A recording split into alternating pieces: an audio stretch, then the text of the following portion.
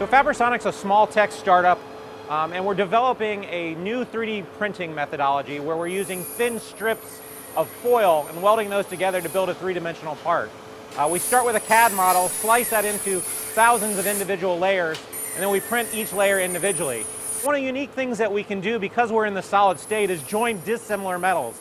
So layer 1 can be aluminum, layer 2 can be copper, layer 3 could be titanium. This allows us to create new metals with new properties that you can't get from available metals.